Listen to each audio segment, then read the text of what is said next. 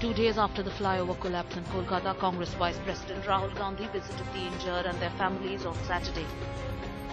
Whatever little support I can give, I think it's a tragedy, and in this type of situation, one must give whatever support one can. BJP took a swipe at Rahul Gandhi over his visit to the site, calling it a photo op, which they allege is the lifeline of the politics of the Congress Vice President. Meanwhile, the BJP accused the TMC of favouring the blacklisted company, alleging quid pro quo. IVRCL had links with TMC when Mamata Banerjee was the railway minister. This is the same company which was given the contract when it was blacklisted by the CPM. Then subsequently, when Mamata Banerjee comes as the chief minister, this company gets a railway contract when she is the railway minister.